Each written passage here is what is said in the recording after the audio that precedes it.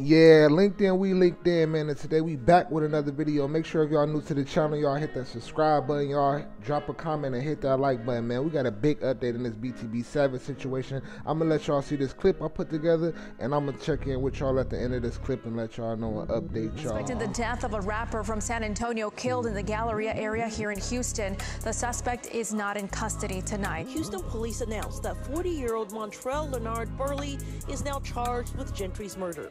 And there's a warrant out for his arrest. Never seen that man a day in my life. Both Ward and Houston police have pointed to retaliation as a motive in Gentry's killing. The mom told me today she is still devastated, but she feels very grateful that the Houston Police Department has been able to name a suspect. Her son, of course, died right here about 8 days ago, and since then, the family's life has been torn apart.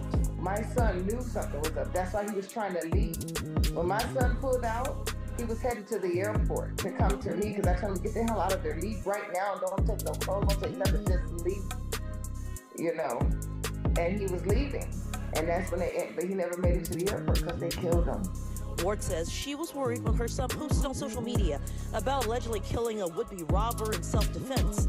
It's unclear how Burley fits into that scenario, but Ward believes he won't be the only suspect when the investigation is complete. They did tell me they have a list of suspects that they are going to be rounding up for the murder of my son. If you know the whereabouts of Burley, please call Houston Police. Yeah, as y'all can see, man, this guy, Mr. Burley, has taken the time out of his busy schedule to shoot a music video in the midst of him being wanted for a murder, a very high profile murder at that.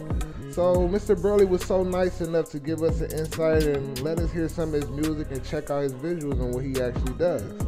No, let me stop trolling, but no, man, yeah, this dude, and I don't know what's up. This is the same thing that happened in the Young Dolph case, man. This dude dropped a video in the midst of being on the run and everything like that. I don't understand how they think a music video is gonna help their case in their situation, which is kind of crazy to me. But yeah, man, he on the run and he dropped a whole music video. It's a lot of more stuff going on, but like, I ain't trying to get a little too policey, but yeah, this guy's from San Antonio. He signed with like some major dudes that's down, got their little own independent label down in San Antonio. And I don't know, I guess after they rewarded him with a music video after he got some get back for the gang, I guess. But yeah, man, we LinkedIn, man. Y'all hit that subscribe button, man. Y'all drop a comment. This is Mr. Burley right here, man. And they have a list of other suspects they are pursuing, man. So it's gonna be a lot of more news popping up, man. We LinkedIn.